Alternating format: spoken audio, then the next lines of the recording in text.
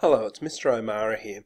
Sometimes you'll want to have a much bigger playing area that you can actually see on the screen at any given time. So first of all, let's have a look at this game where we can see the whole playing area at once.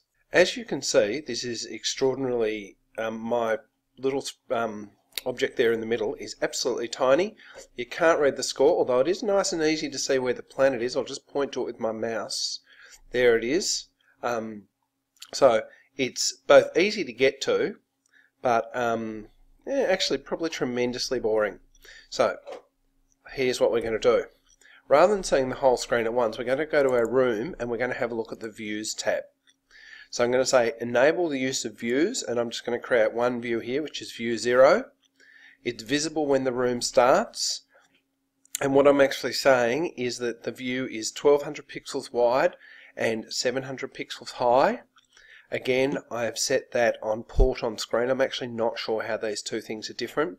And crucially, I'm setting it to follow the object of the flying saucer, or the object saucer.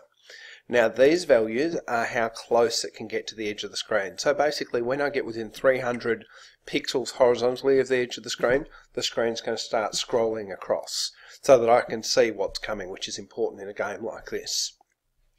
The other thing that I'm going to do is I'm going to go to the global game settings, and I'm going to start in full screen mode at 100%. That just means that my graphics don't get scrunched up and look any uglier than they have to. So let's have a look at what this game looks like now that I can only see a view as I'm moving around. Okay, so here we can see that view that I've described, and now I'm much closer to the action. Which makes it more playable, and you can see the graphics better, such as they are, but it also means that it's actually harder to find the random planet. So what I'm doing is I've got a much bigger game space, but I'm only looking at it in a view. So that's probably good for finding things in mazes or in really big areas if you want for people to get from one area to another, but I hope that's useful to you using views in your game.